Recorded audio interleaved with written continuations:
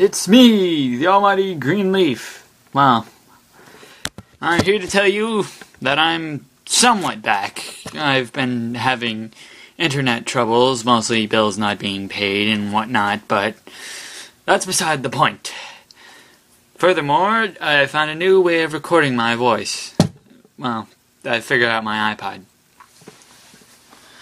Anyway, I'm here to tell you I've got a few story updates. First off, the sequel to the alternate ending of Rainbow Factory, that's my version, is finished. Thing is, it's taken so long to upload because within the process of working on that, and when I said I was gonna upload it, I think I ran into a new story, which unfortunately conflicts with that story. So luckily enough, I'm here to read said story to you. Oh yes, and all this will be up on my FanFiction. I guess I'll put the link in. Anyway, the new story, Royal Colors. In this story, well, unless the title already gives it away, I'm fairly sure it doesn't. This story makes it say that Celestia is Rainbow Dash's mom. Yep, you heard me right. Dashy is royalty. Anyway, I got the idea. I was on one of my Facebook groups, and one of my friends had shared the image of like Celestia and Rainbow Dash was a blank flank. So anyway, I decided, this image gives me inspiration. Time to write a story. Anyway, hey, so today that's what I'm going to do. Read you Royal Colors by me. Anyway, I've split it into chapters, helps, I guess. Anyway, let me just check something here. Sure, it's all here. Okay, let's get started. Royal Colors by me, Green Leaf. Chapter 1, 15 years ago. A woman crying, that's all we hear, is a woman crying. Then she says, "Go, please, go." Another voice, younger, much younger, asks, "Will I ever be able to come back?" A woman's voice replies, "Maybe someday." We then hear hooves walk across the surface that sounds like tile and then stop. Then we hear the sound of beating wings that quickly become fainter and fainter. Then the woman's voice says, "Never forget. I'll always love you today." Dash! I yelled into a Rainbow Dash's mind. Side note. All alicorns are telepathic. They just choose not to use this power due to invasion of privacy. I use it only under permission, and when I do, I prefer not to snoop around people's memories. Makes them feel weird, and also, spoilers, or something like that. Anyway, she popped up from her bed at my wake-up, then rubbed her eyes, and using the telepathic link I had made with her, she replied, "You know I hate it when you do that. You told me to wake you up if you slept too late by any means necessary. I meant using a bucket of water or something, not yelling into my head," she replied. "I'll try to keep that in mind," I said in a sarcastic tone. "Now hurry up and get ready," I said. "You do remember what today is, right?" Rainbow Dash's eyes lit up and she dashed out of her bed and started racing around her house. As she was doing this, she said, "Aw, yeah! Today's the day that the Wonderbolts have auditions in Philadelphia, and if I leave now I can get a head start before everybody else." "That's right," I replied. "While you're doing that, Twilight, myself, and the rest of the girls are going to visit Princess Celestia again. Twilight wants to deliver another letter to her." "Cool," Rainbow Dash replied. "Well, I'd better get going. Don't want to be late. Oh, and you can get out of my head now." I chuckled and replied, "Alright, we'll see you when you get back." I broke the connection and turned to Twilight, who was ready. We walked outside the library to see everybody else waiting to go. We made our way down to the train station and got on the train to Camelot. Along the way I began thinking. When I mentioned the princess to Rainbow, something in her mind lit up. It's probably nothing. She's probably just remembering the gala, which is the second one that the main six go to, which is my first. She nearly got Soren to sleep with her by luring him into a private room using pie. Luckily enough, we found out what she was planning before it was too late. After we caught her, she apologized to Soren, and to our surprise, he said that wasn't the first time some pony had tried. He forgave Dash, and the gala went on without any more problems. Well, except for Pinky breaking out into another song, but that was more fun than a problem. Since she did this at the last gala, some of the Camelot ponies actually loosened up. In fact, I think I might have seen Photo finish dancing, as well as Fancy Pants and Fleur-de-Lis. "Leaf!" Twilight called. I snapped out of my reminiscing to realize that we had arrived in Camelot. "Are you coming along?" Twilight asked. "Sorry," I replied. "Got lost in my thoughts." I followed after Twilight, and we headed up to the royal palace. We headed in and went to the royal throne room. We saw the princess sitting on the throne, to which she asked, "Hello, every pony. What brings you all here today?" "I wanted to hoof-deliver another letter to you, princess," Twilight responded. She floated up her letter to the princess, who took it and gave Twilight a list of spells. We were about to leave when out of the blue I asked, "Princess, did you ever have any suitors?" Princess looked a bit startled by my question, to which she asked, "Whatever do you mean?" "I mean, did you have any suitors?" I replied. "You know, guys asking you out." "I mean," I resumed, but looked back towards Twilight and said, "No offense, Twilight." Then I looked back towards the princess and said, "But, princess, even now you're hot." Princess blushed a bit and said, "Well, thank you for the compliment."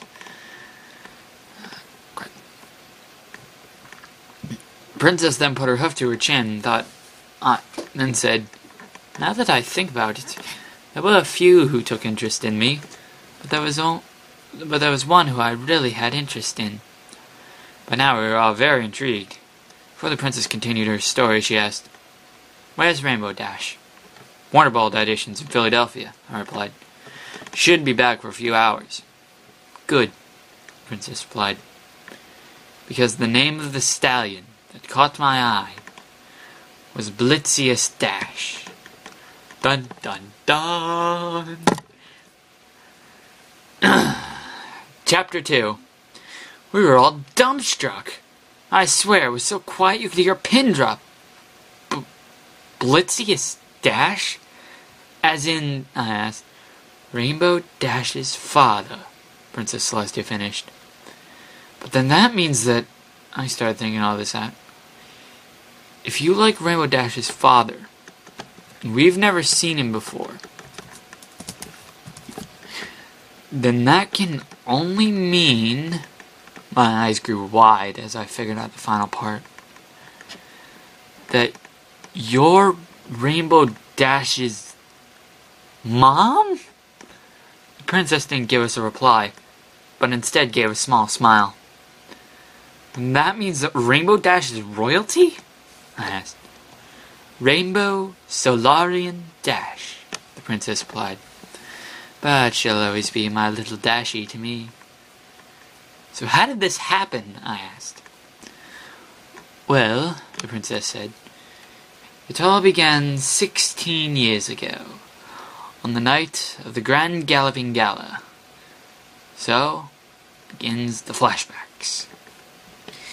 It was a typical night," the princess began. "Being able to temporarily get away from my duties to greet the guests was a real stress reliever. I greeted the guests with a typical welcome, but there was one stallion, as I've already said, who caught my eye." "Blitzius," I replied, to which the princess nodded. "He was quite handsome, Blitzius," the princess started again. "He had a blue coat and a mane and tail of red and orange and blue." The princess started staring out, probably remembering Blitzius. The princess quickly snapped out of her daze and continued her story. "Yes, that was a fun night," the princess said. "In fact, that was the night I conceived Rainbow Dash. A few of us were in shock, myself included. Well, we were shocked, not in shock. Blitzius and I got engaged about a month after the gala," the princess resumed. "Then, 9 months later, not only did we have a bouncing bundle of rainbow-colored joy, but we also got married. Once again, some of us were shocked. But the princess continued her story anyway. In fact, I remember when Rainbow Dash was just a year old, and I tried to get her to wear a princess dress. Now the real flashbacks began. No! Philly Rainbow Dash said. We could see her and Princess Celestia standing across from each other in one of the towers of the palace. Oh, come on, sweetie, Princess Celestia said. Beside her, she was holding up a pink princess dress with magic. No way, Philly Rainbow Dash said. It's too girly and way uncool. I'll get laughed at if I'm seen in it. Then we hear the sound of beating wings and hear the sound of hooves hitting tile and a male voice asking, Now what's going on here? At this point, we can only see the stallion's legs. Philly Rainbow Dash then spun around and yelled, Daddy! And ran towards the stallion that had just landed and clutched his leg. Hello, my dear Blitzius, Celestia said to the stallion. We can now see Blitzius' face and not just his legs. Celestia, my love, Blitzius replied. Blitzius then looked down towards Philly Rainbow Dash, ruffled her mane, and said, Hey there, kiddo. Philly already smiled, and Blitzius asked, So what's going on here? Here I was, flying around town, saying hi to everybody. When I get back, there's a whole bunch of ruckus coming from this room. Mommy wants me to wear a big puffy princess dress, Philly Rainbow Dash replied. But I won't because it's girly and uncool. Oh yeah? Blitzius asked. He then noticed that above the dress, Celestia was holding up a tiara that had a lightning bolt on the front of it. What about the tiara? Blitzius asked. Philly Rainbow Dash shook her head and said, No way! Although she hadn't seen the tiara yet. Oh, come on, Blitzius persisted. Philly Rainbow Dash turned around, her mouth open to say no again. But instead she closed her mouth and looked at the tiara. There were a few moments of silence while Philly Rainbow Dash looked at the tiara. Then, with a bit of hesitation in her voice, she said, Oh, alright. Blitzius took the tiara from Celestia and placed it on Philly Rainbow Dash's head. She smiled and ran out of the room to show off her new headpiece. I'm still amazed at how you can do that, Celestia said to Blitzius. What? Blitzius asked. I've been trying to get that dress on her for hours, Celestia replied. Yet you're able to get her to wear a piece of it in 5 minutes. Blitzius just stared at Celestia. I swear, Celestia continued, she's got your stubbornness. Blitzius then replied, But she's got your beauty. The two exchanged small chuckles and smiled at each other. The flashback ended. We now go back to present day and Celestia is smiling. Those were happier days, she said. So what happened to Blitzius? I asked.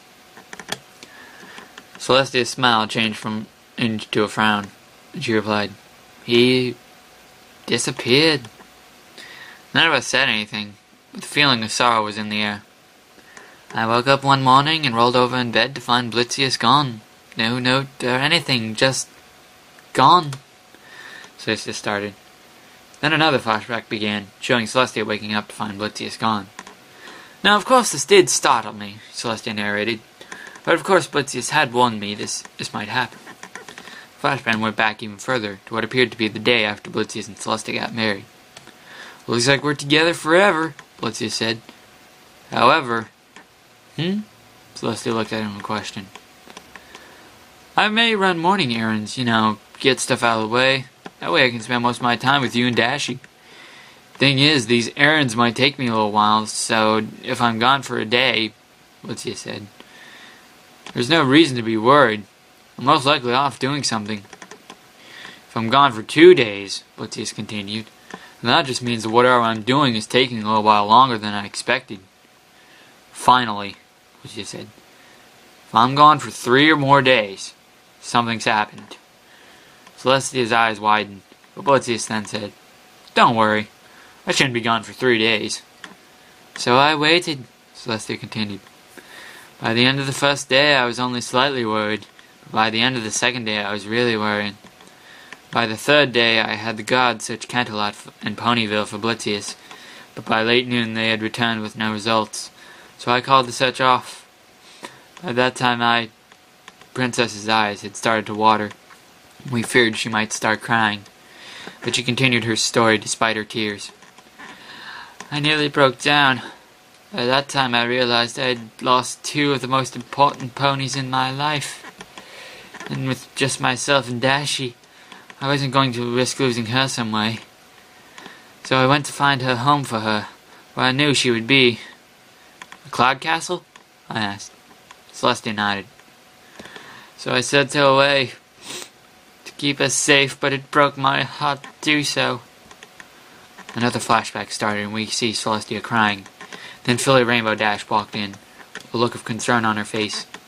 "Mommy, what's wrong?" she asked. Celestia sniffled and regained her composure. "Dashy," he said, "I need you to go somewhere for me. Remember that cloud castle we looked at earlier?" Philly Rainbow Dash nodded. "I need you to go stay there," Celestia said. "For how long?" Philly Rainbow Dash asked. "Go. Please, go," Celestia replied, her voice starting to crack. "Will I ever be able to come back?" Philly Rainbow Dash asked. "Maybe someday," Celestia replied. Philly Rainbow Dash then smiled, turned around, and jumped out the tower and flew off. "Never forget," Celestia said. "I'll always love you, Dashy." The flashback ended, and we can now definitely tell that Celestia was about to cry. A familiar voice said. Rainbow Dash hovered out from behind a pillar, much to Celestia's surprise. Chapter 3. "Rainbow Dash," Celestia said. "How long have you been there?" "Since you started the flashbacks," Rainbow replied. "I got to the Wonderbolt auditions pretty early, so I was one of the first ones in. They saw my routine, said it was pretty good, and that they'd think about letting me in. Since I finished early, I figured I'd stop here and check up on every pony. But when you started telling the story, I couldn't just show myself. I was afraid you wouldn't stop." The two were then silent for a minute or two. But then Rainbow Dash flew into Celestia's hooves, and Celestia embraced Rainbow, which caused the two to burst into tears. In between sobs of happiness, Celestia said, "Oh, Dashy, I'll never let you go ever again." It's truly a touching sight. During this time, Luna had come out to see what the commotion was about. By the time Luna had arrived, Celestia and Rainbow Dash had stopped crying. "My sister, what causes you grief?"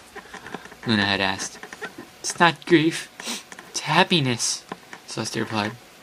"For I've just had a small family reunion." Celestia was still hugging Rainbow Dash, and Luna was observing this. "With a commoner?" Luna asked. "Surely this mare," indicating Rainbow Dash, "cannot be your foal." Celestia pushed Rainbow Dash's left ear back to reveal behind it a birthmark in the shape of a sun. Luna gave a gasp and asked, "Gads! But how could this have happened? When could this have happened?" "I'm sorry I did not tell you, my sister," Celestia replied. "But it happened during your banishment, and if I would have brought it up, it would have caused me too much sadness." "So that means," Luna said, starting to put two and two together, "that I'm an aunt?" Celestia and Rainbow Dash smiled at Luna, who gave a weak chuckle and said, "I guess the fun has been doubled." "You know, that's a really touching story," I said. "But it's got me thinking, especially about Blitzius, more importantly his name. Like I've heard it before, but not directly." I started pacing, but then it finally hit me. I turned to Twilight and asked, "Twilight, do you remember that stallion we met in the market last week when we were helping Applejack sell apples?" "Yeah, Shays Dablatus, if I recall.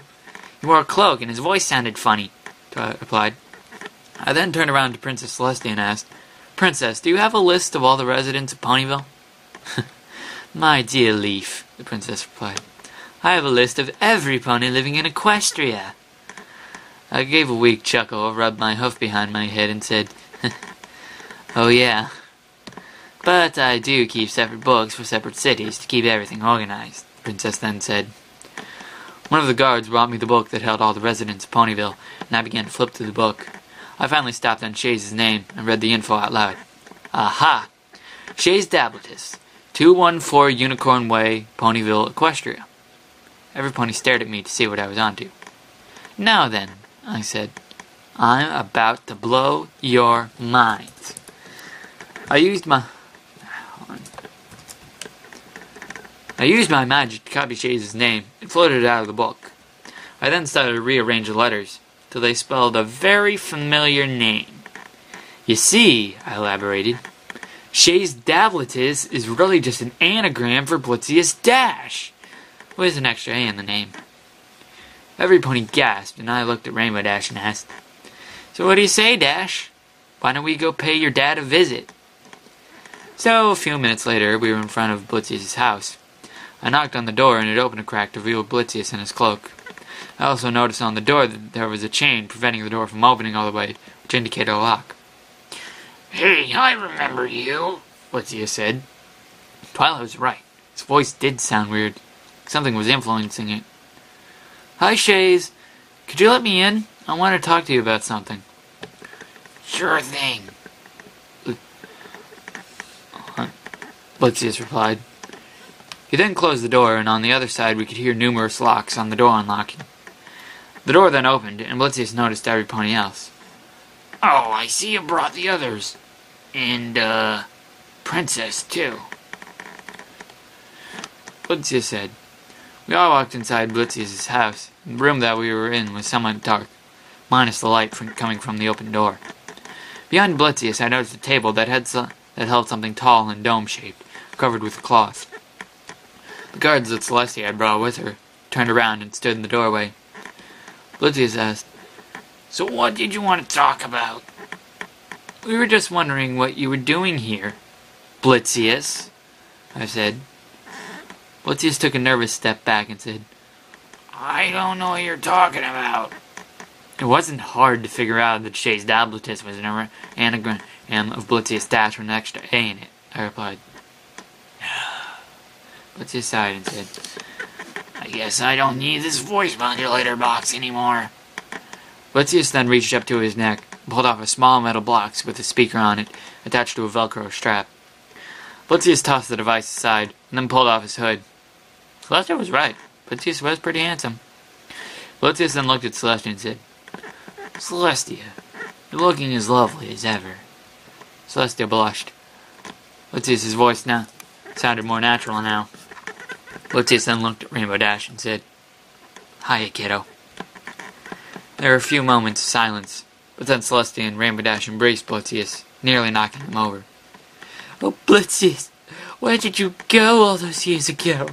Celestia asked, her voice nearly cracking. "Celestia, don't you remember?" Blitzius asked. "The day I left was the day of our anniversary. I left to go get you a gift." Celestia put her hoof to her forehead and said, "Oh, my me! I remember now. But why were you gone for so long?" Celestia asked. Well, Blitzius began. Chapter 4. "I went out into town to find you something that you deserved. I figured to not get you jewelry or a fancy dress, seeing as how you already have plenty of those things. So I eventually settled on getting you something so simple, beautiful, that you would remember it forever." "What was it?" Celestia asked. "A flower," Blitzius replied. "But not just any flower. A sunflower. Now, I'm no florist, but I'm fairly sure that a sunflower was just a plain flower. Sure, it's nice to give to a girl, but it's not really something that'll leave you in awe. I talked to all the florists in town, and they told me that the sunflower would be the ideal thing, except for the fact that it's rare to find," Blitzius explained. "You know, you'd think some pony would notice a flower as tall as a sunflower, but apparently they're hard to find. So I took off," Blitzius continued, "scoured all of Equestria looking for the flower. From Philadelphia to Las Pegasus, I searched. Thing is, I did have to contact some unruly ponies to get a hold of it, including mobsters." Celestia gave a small gasp and said, "Oh my." "Turns out they really liked that flower," Blitzius continued, "as I had a few hits put out on me. I had to disappear, become someone new, someone unrecognizable, someone unimportant. Luckily enough, almost all the hits were called off. The last one was called off because the hitman got, well, hit." Celestia nuzzled Blitzius in concern, and Blitzius asked, "So do you want to see it?" Everybody nodded in excitement, and Blitzius stepped aside to show the dome I mentioned earlier to everybody else. Blitzius removed the cloth that covered the dome, and whatever was underneath emitted a bright light, which shone less brightly once the cloth was removed. Inside the dome, in a flower pot, was a white flower that had a yellow tint to it, and was actually shining. Guess I stand corrected. Does it always shine so brightly? I asked, somewhat shielding my eyes. Only when you give it a dramatic entrance, Blitzius replied. Oh, Blitzius, it's beautiful, Celestia said. Well, I was hiding out here with it. I always thought of you when I saw it, Blitzius replied. Celestia smiled and stepped closer to get a better look at the flower. And to think, Blitzius said, turning to me. I was found by a kid who managed to sell me a bushel of apples for 8 bits instead of 10. Yeah, Applejack did scold me a bit for this. I smiled and asked, So what will you do now, Blitzius? Well, Blitzius replied, Family's back together. Celestia and Rainbow Dash walked over and stood by Blitzius. I might as well pick up where I left off, Blitzius finished. Aftermath. Blitzius returned to Canterlot and ruled alongside Celestia like he did all those years ago. Although technically Celestia would then become a queen, she retained her title, as she preferred to be called princess rather than queen. Blitzius took no title, as this was his preference. Rainbow Dash decided to stay in her cloud castle, or visits her parents almost every week. Greenleaf was honored for finding Blitzius and was given a medal. Luna had a bit of difficulty getting used to being an aunt, but after a while she accepted it. Everybody else continued on with their lives, but kept the memory that one of their friends was truly happy now, due to the kindness and brains of another friend. End.